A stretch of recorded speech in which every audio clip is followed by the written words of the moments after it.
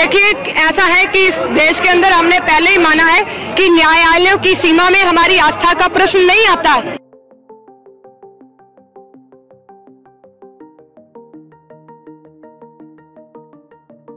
In a threat to religious minorities in the United States, American-based Hindu nationalist organizations are hosting a venom-spewing Hindu extremist leader, Sadhvi Ritambhara. Organizations like Vishwa Hindu Parishad of America and Hindu Swamsevak Sangh have invited Ritambhara for a series of religious gatherings in Georgia.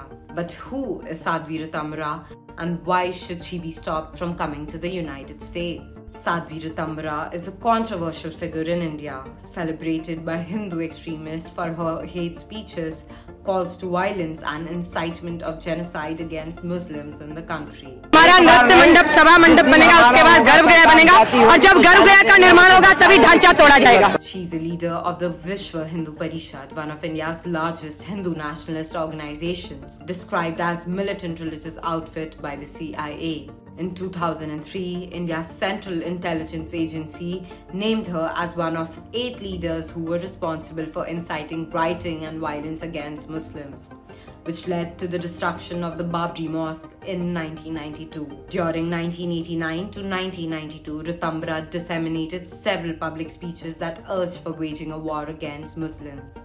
She has been widely noted to be the single most powerful voice behind the whipping up of anti-Muslim sentiments across the nation in the run-up to the 1992 violence. On December 6, 1992, when the illegal demolition of Babri Masjid was carried out by the VHP activists, Sadhvi Ritambhara congratulated the Hindu population on the microphone by saying, "The shameful structure has fallen." Such a controversial, hate-inciting person visiting the US and attending events will be a matter of shame for the country that propagates secular and liberal values. Prominent organizations in the US are condemning her visit scheduled on August 30th and 31st and urging the US government to investigate the ties between VHP and HSS to extremists in India.